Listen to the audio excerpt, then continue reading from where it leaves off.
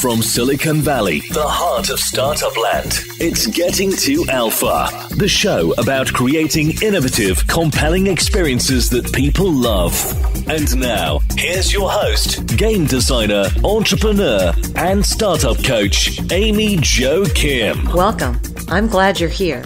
Today, we're talking with Jon Radoff, the CEO of DisruptorBeam, an independent studio building social games for beloved brands like Game of Thrones and Star Trek.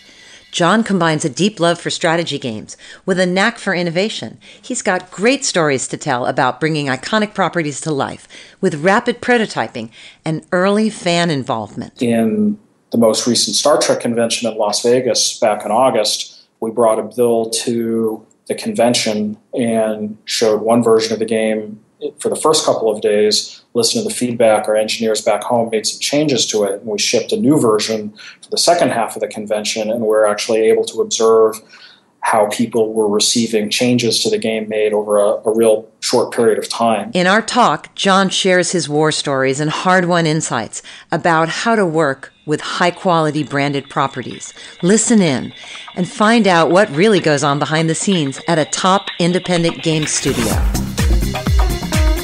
So welcome, Jon, to the Getting to Alpha podcast. Thanks for having me. Great to be here. So you have a fascinating and varied background. Can you give us a whirlwind tour? Tell us, the highlights and lowlights and the pivotal moments that set your direction and propelled you to what you're doing today. Sure. Well, I've been doing things both in digital entertainment as well as some non-entertainment stuff, but all kind of internet related for over a couple decades now. But when I was in high school, I was writing bulletin board system games. Went to college for about 5 minutes, dropped out, decided to start a game company back when social networks were called America Online and CompuServe, built some multiplayer like fantasy role-playing games, stepped out of games for a bit, so started a software company called ePrize that built content management software. Then I started an advertising network company.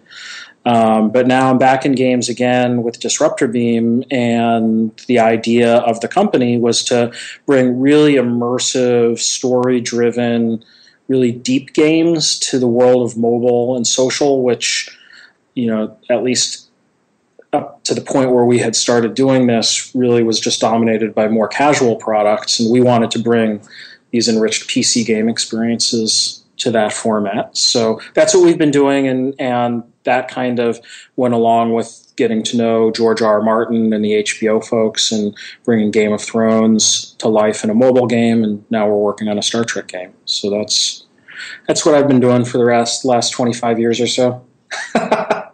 How did you get that Game of Thrones license? Tell us the story of how that came about. It was really just persistence and luck, I'm sure, played a huge factor in it. When I started the company, we didn't actually have the idea of going after licenses at all, let alone Game of Thrones. But we knew that there was this real gap in the mobile and online social gaming market around real player-to-player social interactions. So you had these things called social games, but they weren't actually that social. They were kind of called social games because they were placed inside social networks and kind of depended on spamming what would have then been called the Facebook wall and stuff like that to get customer acquisition. But they weren't actually that social mechanically when people played them together. So we had this idea of creating games that would have deep political and diplomatic and relationship building aspects to them. And that was really the genesis of the company.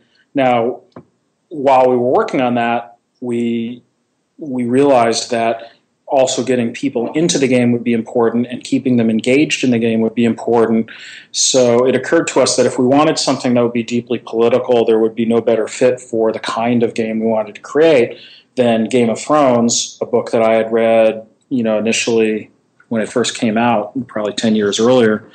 And so I just had this idea, let's go after Game of Thrones. It was not even an HBO series yet. I managed to work my way to George R. R. Martin and his agent, and it took a while. It took a couple of years of pitching it to them before they finally bit. And then HBO also entered the picture at the same time, and we had to work with them as well. And, they actually added a lot. They've been wonderful to work with, and have really helped create awareness around the product in an amazing way that wouldn't have happened had it just been a book.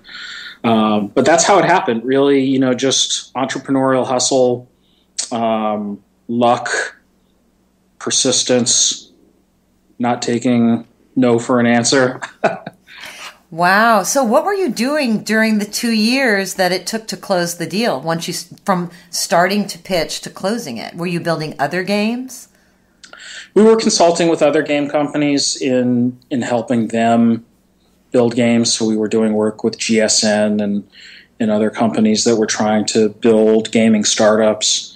So yeah, the prehistory of the company was a combination of that, but also investing in the technology platform that we created to build social and mobile online games. So yeah, both of those kind of in tandem. But once we got the license to Game of Thrones, we tailed off any kind of third-party development that we were doing in favor of doing our own first-party game development. So you were definitely playing a long game. Yeah, I mean, I've started a few companies now. The intention with Disruptor Beam certainly was never to be like a consultant. We wanted to build games that would really change the landscape in the social and mobile gaming market. And we tried things that people thought were crazy at the time, like having story and dialogue as part of the game experience, which are a staple of RPG games on PC and console, but had never really been tried on mobile. And we were told we were insane for even thinking that the audience would accept that on mobile. But we've certainly found that there's an audience out there who loves it and are really engaged by it. And I commented earlier about how we had this mission of creating something that was truly deeply social and had these political elements and stuff. Well, in the last year, a couple that met inside Game of Thrones Ascent actually got married in real life after meeting in the game. So to have those kind of social interactions in a mobile and social game, I think is something we're really pioneering. Of course, this has happened in the past in MMORPGs, in PC games and stuff like that, but something that you really hadn't heard of until we came along and tried to create a game that engages people in story and gets them really communicating and helping each other.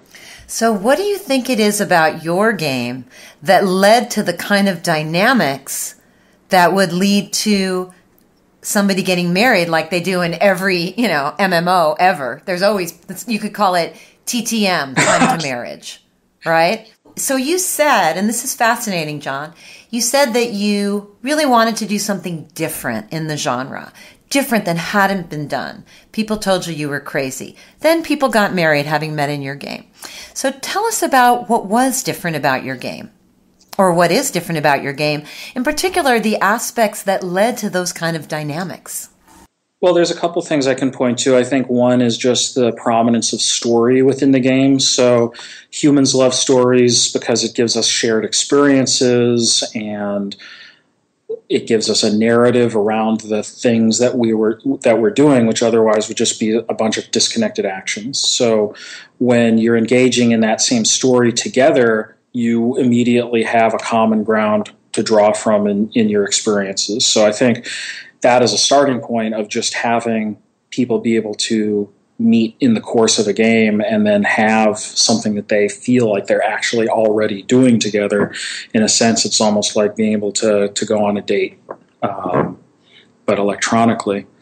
But then I think it's really allowing the social fabric of the game to come to life through shared adversity. So it's also not just a game where you're only going through a story. You're going through a story in which there are a lot of enemies and there's a lot of people trying to kill you in Game of Thrones. And the fact that you're teaming up and facing tough odds together, I think, also has a tendency to drive people together closer when you run into obstacles and things in real life.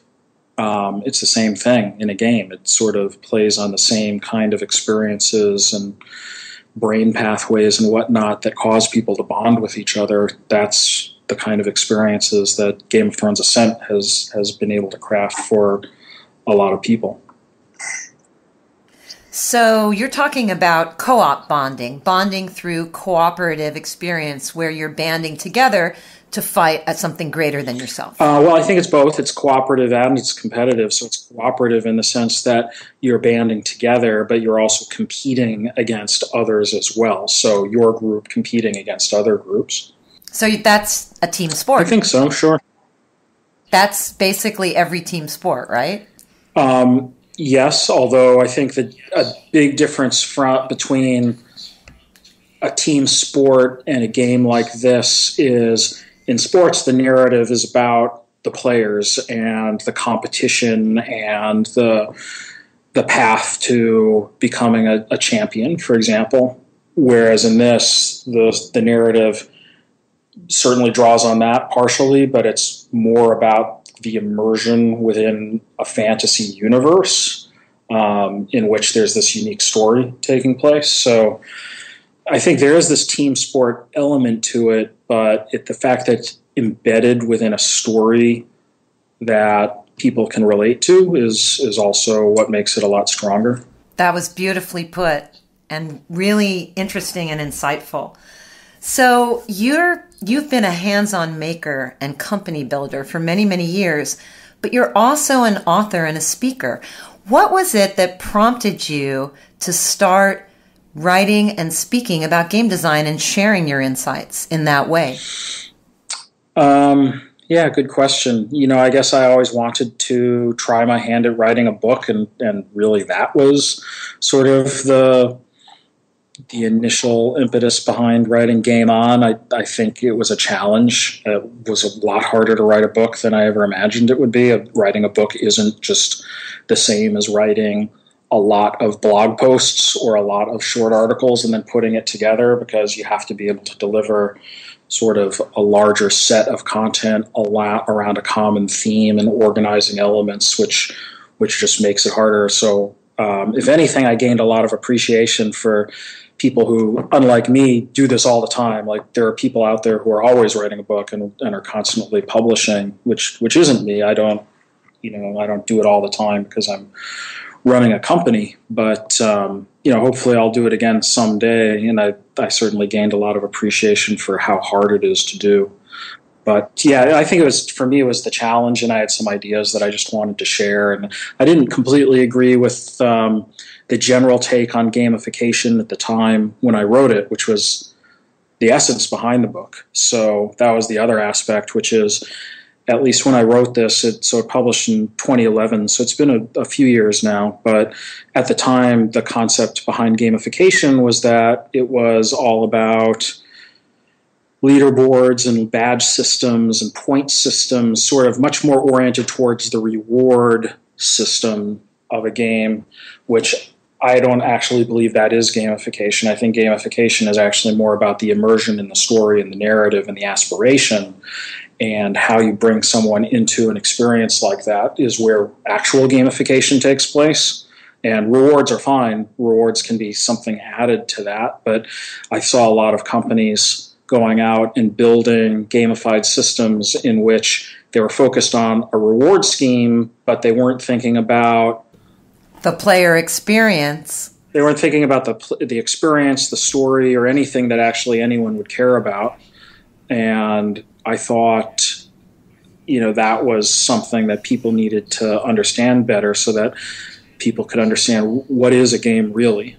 A game isn't just a reward system. That's, 10% of a game, maybe. Bingo. Yes. So, of course, I feel the same way. What's interesting, though, is that I feel very much the same way because I'm a game designer as you are, game creator. But something I've also learned from talking to so many game creators, particularly on this podcast, is there's many different takes on what a game is.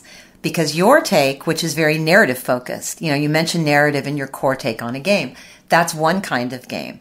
And another one of my dear friends, Tracy Fullerton, who runs the USC Game School.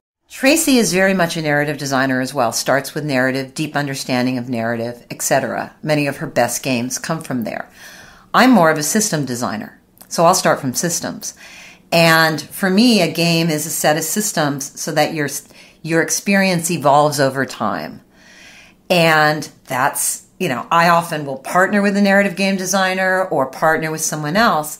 But as you know, there's many different kinds of games. Some games hardly have any narrative at all, and they're awesome. Some games like yours, narrative is core to the thing that makes it powerful and long-lasting, right? Sure, although I'd say that almost any game has some kind of narrative to it. Now, narrative doesn't necessarily mean that you're telling a story with dialogue and a plot. Like you can still have a fiction around a game so that it's accessible to the player and they understand what's going on. Otherwise, games become nothing more than sort of mathematical abstractions. So it's important to be able to structure a game in a way that people can comprehend them. Chess is a good example. Like chess, there's a way we could play chess in which the figures don't really mean anything other than a particular set of rules about how they move around the board, and we could call it, pieces A, B, C, D, E. But that doesn't make it as easy to understand, and it's not as easy to approach if we do that. So, yeah, I want to be careful when I talk about narrative. Narrative doesn't just mean coming up with a plot. So I don't know what the plot of Candy Crush is, for example. Like I think there might be a plot, but there's still a narrative, and there's still characters, and there's sort of ways to take the match 3 concept and wrap it within familiar objects that make it accessible to me. That's fascinating. Let's drill down on that. Talk to us more about the narrative in chess. Because I think what you're talking about are things like character and setting that can almost create the foundation for a narrative without creating narrative. So talk to us about what your thoughts are about that, how you think about narrative that's not obvious, and what are the elements that can set up like minimum viable narrative? Well, I guess I think back to how I approached chess when I was a child learning about chess for the first time. So if chess had just been a bunch of rules on a checkerboard about how certain pieces moved around, it probably wouldn't have been as interesting to me. But the fact that it was sort of wrapped within this fiction of a royal court and there was a conflict going on actually brought the game to life in a way that wouldn't have happened without that. So, that said, there's games like Go that are essentially that abstract, and there's a huge number of people who love a game like that, but I didn't pick up Go. So whatever it was about Go didn't work on me when I was a kid, whereas chess did, and I think the story aspect of it, even though it's the most tenuous of stories, is part of what made it appealing to me, and I think makes it appealing to a lot of other people. So you don't need character and plot and setting and themes and all these things that people talk about in, fiction writing. You can have aspects of it. Sometimes it's world building. Sometimes it's just a matter of humanizing aspects of the interface or the objects that you interact with. But it's about making it more familiar. What's the narrative in Minecraft? Well, in Minecraft, it's really about you being the builder, but of course you build something and then you create an environment. When it gets into multiplayer modes and stuff, it can almost be whatever people want it to be. So I think Minecraft is an environment really about creativity, in which the creators are defining the stories. Wow. So you mentioned that you really felt you wanted to present to the world a different view on gamification that was truer to what a game actually is and what makes a game appealing. These days, what topics are near and dear to your heart? What do you care about sharing these days? Well, right now, the mission of Disruptor Beam is what I'm focused on, which is I think that there's a huge number of people on mobile devices, 1 billion plus people who are playing games on mobile devices, yet they really haven't, the vast majority of them have not really gotten to experience all the things that a game can offer. So we want to create games with deep social interaction, interesting mechanics, stories that people find compelling, And that's sort of what we've set out to do with Disruptor Beam, and that's why Game of Thrones was the first game we did. Now we're working on a Star Trek game. So I think what we're trying to prove is that in mobile devices, you can have games that are just as deep and meaningful to people as you've had on PC games in the past. In fact, in many cases, more meaningful to people because they're able to access the games and re-enter those worlds a lot more frequently than they would be with something that's stuck to their desk. That's wonderful. Does user-generated content play any role in those games? Well, define user-generated content. So, I mean, they're not Minecraft-like in that the entire landscape of a 3D environment is defined by the character. It's not user-generated content in that people are not writing stories that are immediately become part of the world. But on the other hand, their social interactions and the social structures that they form are certainly player-generated content. So a big part of Game of Thrones Ascent is people forming alliances and determining how they're going to vie for control of Westeros with the other players in the game.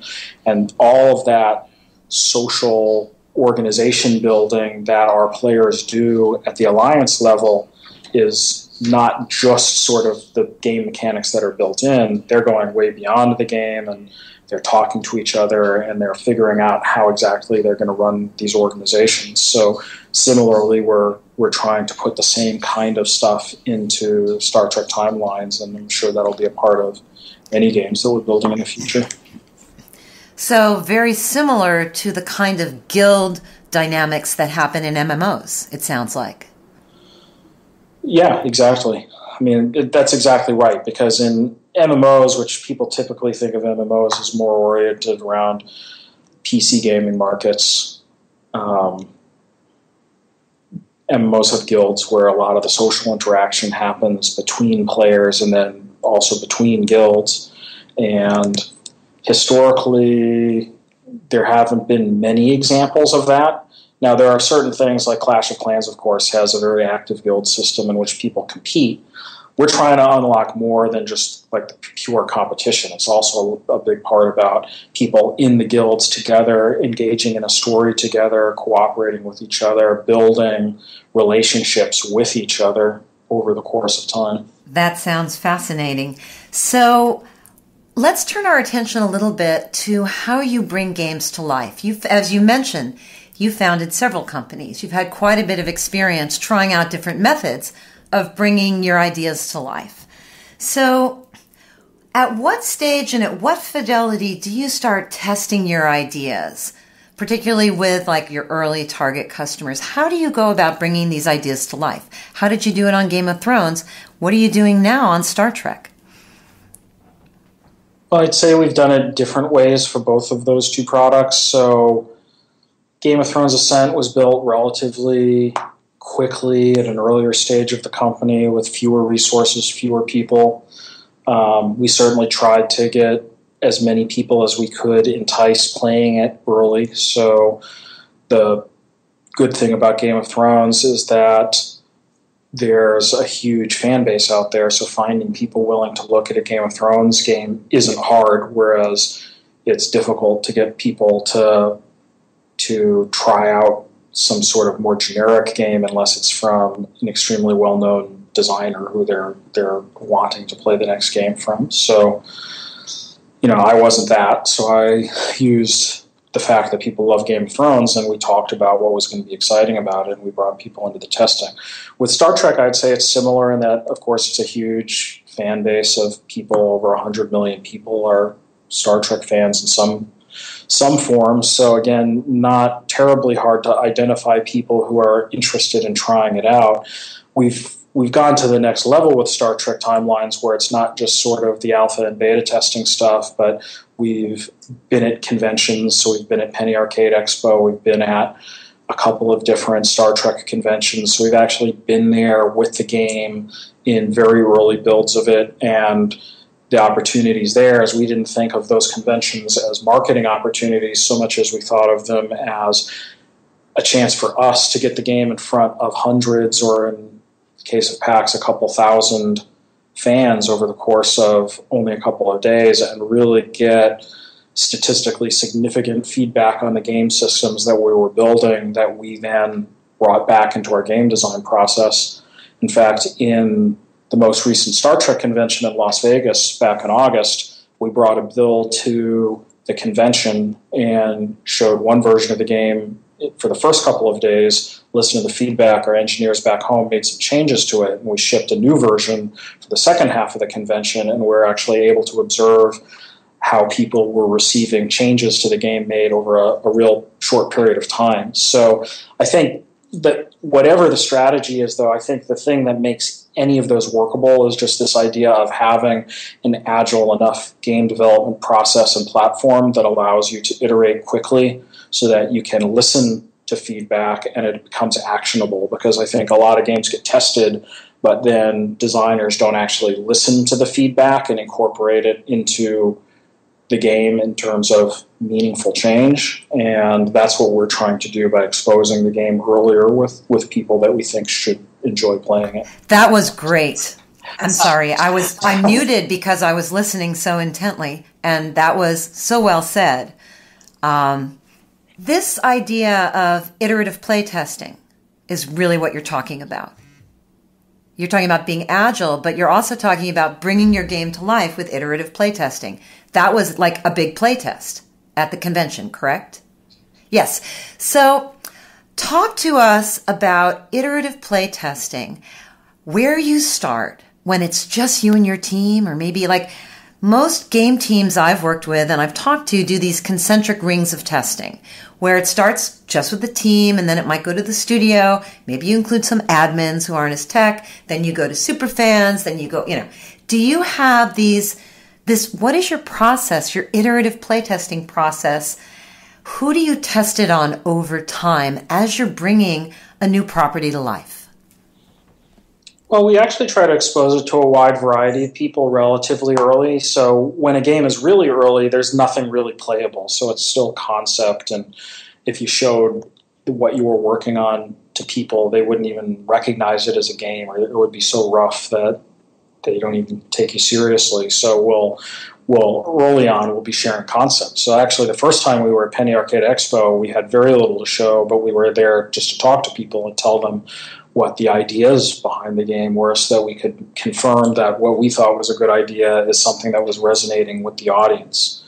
I think you have to be careful, though, in these concentric rings that you're talking about, because all of these different rings have any number of positive and negative errors that you can experience, and lots of survivorship bias and all kinds of things like that can kind of take you off track pretty easily. So I think it's really important to expose game development teams to the market as much as you can, because the development team themselves, while they love it, and certainly you want to hire teams that love the IP, love the kind of game that you're creating, and have sort of a personal affinity for it, it's rare for them to actually be entirely representative of a mass market product that needs to be appealing to millions, if not tens of millions of people.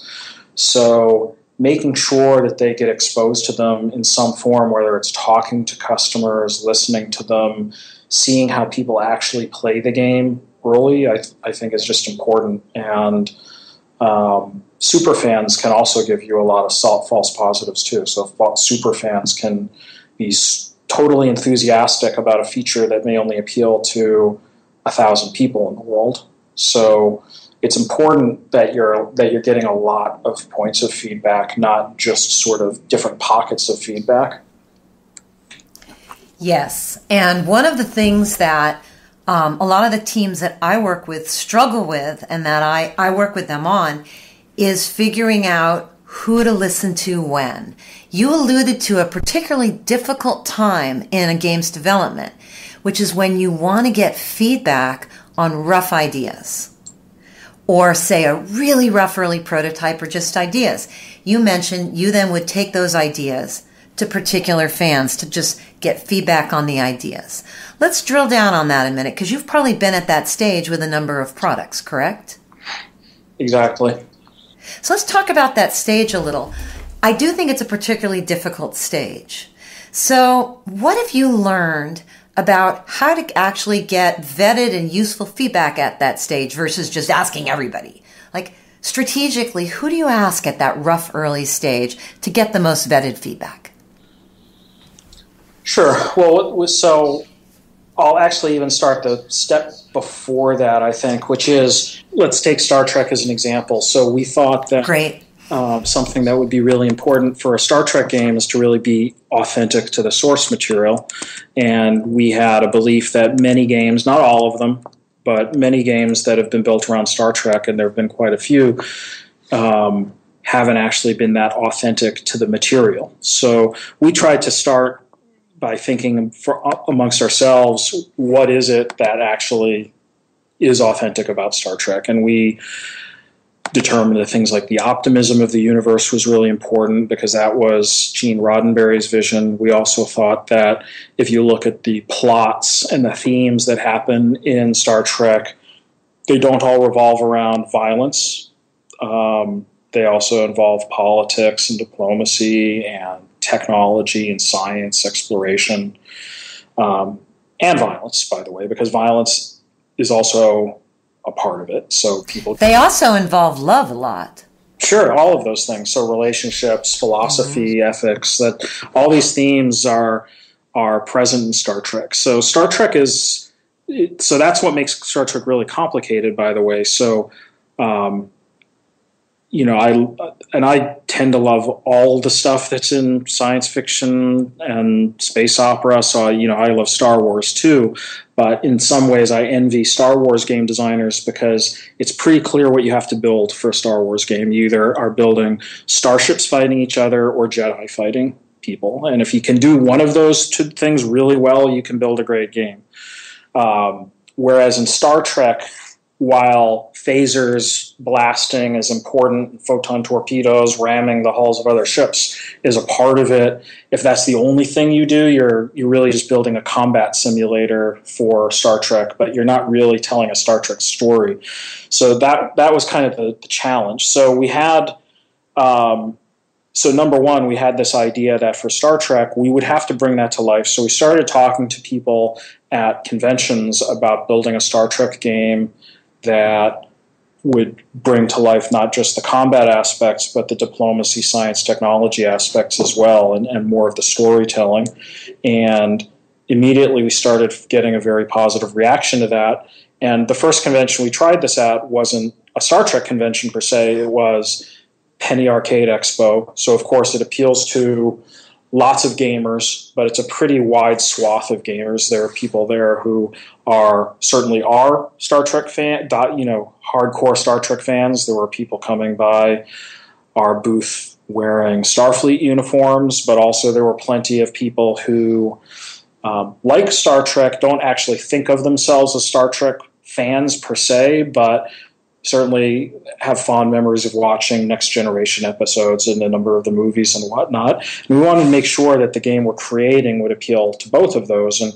And one of the real early things we were finding is that this message that we had of delivering a game that would be part combat, but part, telling the stories of Star Trek about seeking out new worlds and civilizations would also be an important part of it. And people really responded to that, and we got feedback like, yes, that's what I've always been missing in Star Trek games. So we knew we were onto something with that. It wasn't just us talking to ourselves. The other kind of pillar of the game was we thought people really had a lot of affection for the characters of Star Trek, whether it's the original series like with Kirk and Spock, or whether it's the Next Generation with Picard and so forth. There's all these characters that people had affection for.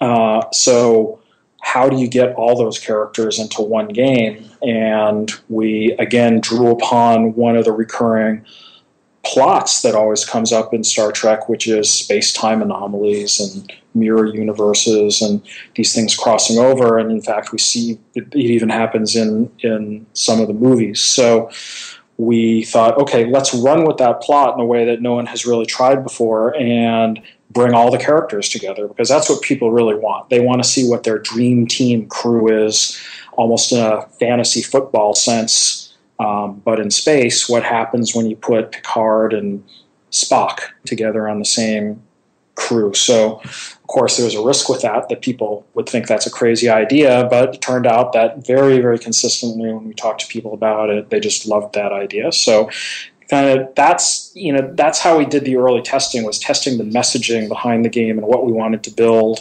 And that gave us the confidence that, those would be the principles that guide the game. So it wasn't going to be combat, and it would involve all the characters in this narrative premise of the space-time anomaly. And that gave us a lot of confidence through a year plus of development on it that those key things wouldn't change. Like, lots of things did change in the game along the way in terms of how we manifested that game mechanically, but we could always ask ourselves whether something was in service to those core principles of the game. And then it just became about testing it with people to see whether they were reacting to the game systems that we were creating in a way that they understood what we were trying to accomplish. So it wasn't enough just to have fun with it. It was also that they got the idea that the crew was important, and it was crew across all the different timelines, and that sometimes they'd be in a combat situation and sometimes they'd be in more of a story telling kind of philosophy or ethics, science, diplomacy situation. Did they comprehend during this early testing phase, when you were first showing them game systems, did they comprehend that it was basically fantasy football meets the Star Trek universe? Did they go, oh yeah, I see what this is? Did they make the leap to that model? Occasionally people have made the connection. The fantasy football analogy is sort of imperfect in that there's not this exterior real world happening where we're trying to predict what's happening and that governs your choices. The fantasy football aspect of it is just the idea that I can throw people together in ways that wouldn't normally be possible, and people found that appealing. But did they understand it? I mean, I'd say no. The early things we tried totally didn't work, and we really had to have a lot of we had to have a lot of tries at it before we started delivering the actual vision. Many of our ideas just didn't work. Talk to us about that, because that part of it is so often hidden, but it's incredibly valuable in creating every hit. Is that iterative process where you try some early things and they don't work. What did you learn from that? What were some of the early things that turned into the thing that did work? I think we sort of had a series of revolutions rather than evolutions in the course of designing some of these game systems. So some of the things we tried really early just didn't work, particularly for the target market. So we tried, for example, a JRPG take on how you beam your away team down to a planet and have them resolve things. And the problem there was in the JRPGs are very good at modeling out combat situations. So it's great for fantasy characters or even science fiction characters that are shooting each other and you're trying to defeat the other side. Not as good for telling non-violent stories. So in all the cases where we wanted to have violence, it worked fine, but in all the others, it didn't. So we tried that. We probably burned a couple of months at least trying that approach to the game system, and it ultimately didn't work, and we made the tough decision just to completely abandon that and try something totally new and different. And it was pretty clear from the early versions of it that we were getting closer to it. It was a more abstracted model. And then we started showing people it, and there were other issues where people were confused and whatnot, but we knew that we were kind of at least in the range of what the feature needed to be, and through a series of just sort of innovations and trying different things with random chance or the ways you branch through the narrative, we got to something that we think works pretty well. Still has to be determined because we haven't shipped this yet, but we had to try very different things in the course of delivering it, which I think, by the way, is a difference between the way we're approaching game development and the way a lot of others in the social mobile space do. So when you're dealing with an IP like Star Trek, for example, we make a commitment that we're building the game for that IP, and then it's about trying the different game systems that can deliver upon the core principles of that particular game, that Star Trek game that we're trying to build, versus there are other game development companies that will do sort of rapid iterations around a lot of different game concepts that are not particularly tied to an IP, and then when an idea seems to stick, then they kind of double down and start investing more heavily in that.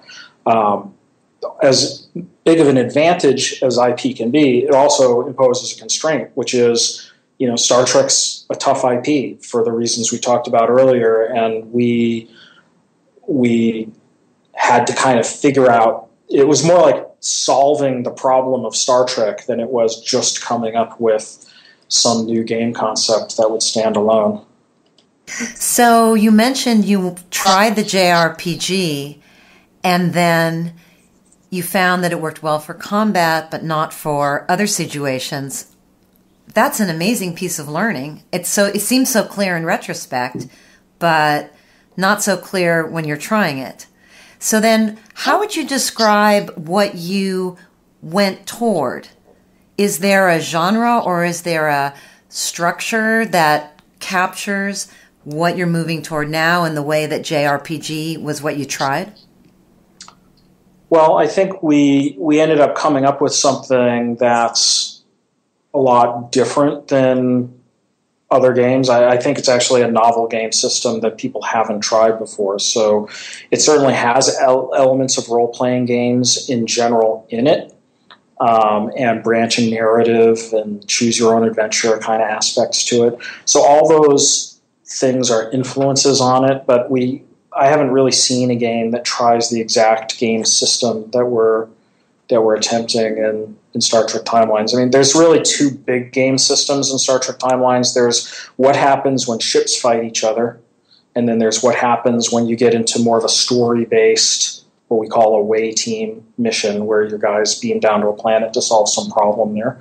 And the away team missions are much more about storytelling and the unique competencies of your crew, and the Starship battle system is more of like a more traditional combat mechanic around assigning your crew to your ship and getting certain kind of combat moves that you use to counter an opponent. So, the Starship combat system, while there's a lot of depth to it, has less pure innovation in that we didn't design a whole new approach to space battles with that game. But on the story-based away team missions, that's where it got complicated, because it was really, really important to us to deliver a game that wasn't just about the Starship battles, which wouldn't have been true to Star Trek. We really wanted to tell all the stories of what happens down on a planet. So that's really exciting, John, that you have some innovative gaming systems coming down the pike for us to all test out. Do those systems have anything to do with diplomacy?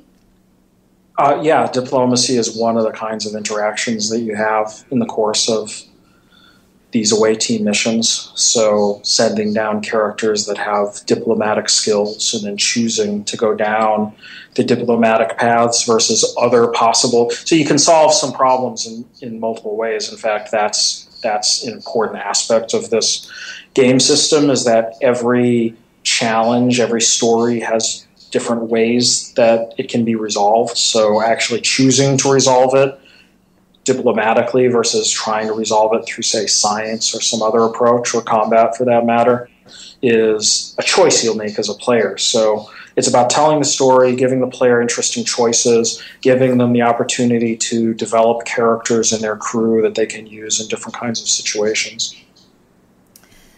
So you told us a story earlier about, as a child, realizing that chess was really about these interesting diplomacy aspects rather than just a series of moves. And now you're building these innovative games with diplomacy and narrative and other things like that. So what would you say your superpower is as a game creator, as a designer.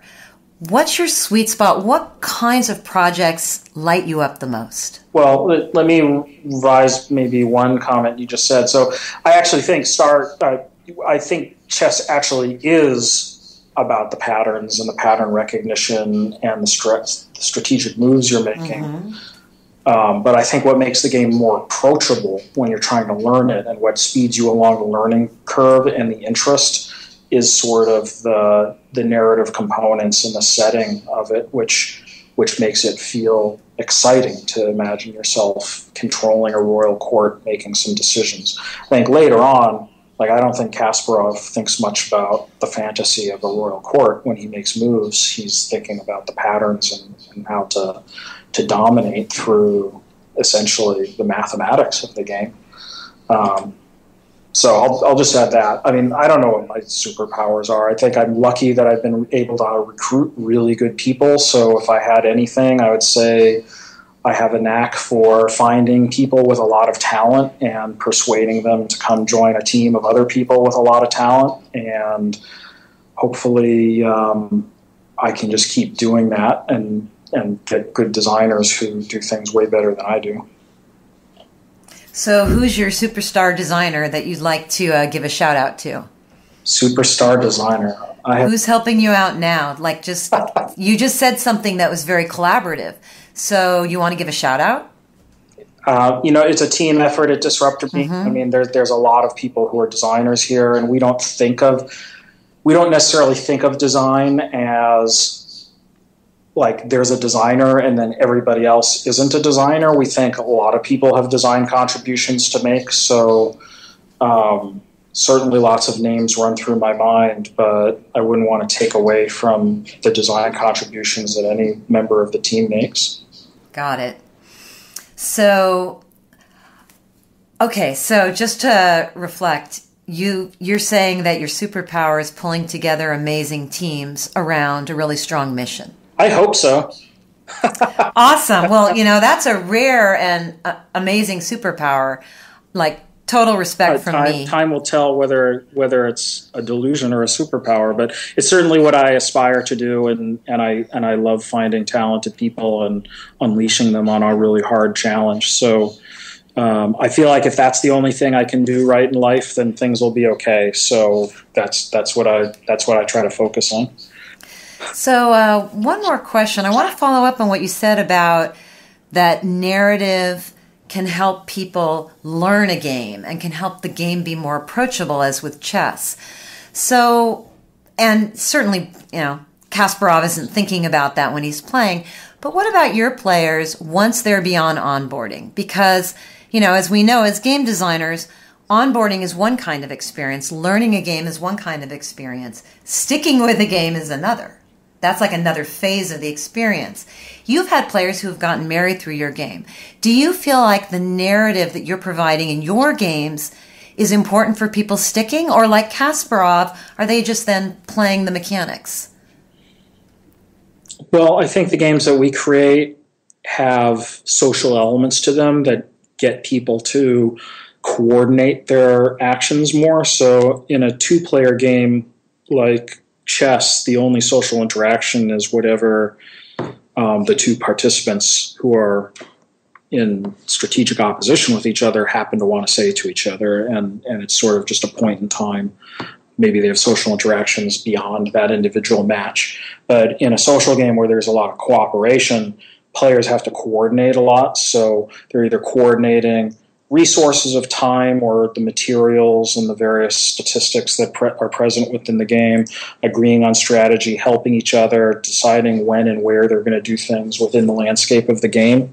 So when I think you introduce these elements of coordination, and it's not entirely automated by the game, but the coordination depends on the players communicating and working with each other to pull off their strategy, that's where in MMORPGs, whether it's a raid boss you're trying to defeat or a grand strategy game where you're trying to dominate territory, or a game like Game of Thrones Ascent, which is more politically oriented, that's where you open the door to these enriched social experiences. Wonderful. Jon, thank you so much for sharing your time and your insights and your wisdom with us. This was amazing. Thank you very much. It's been great to be on this. Thanks for listening to Getting to Alpha with Amy Jo Kim, the shows that help you innovate faster and smarter. Be sure to check out our website, gettingtoalpha.com. That's getting2alpha.com for more great resources and podcast episodes.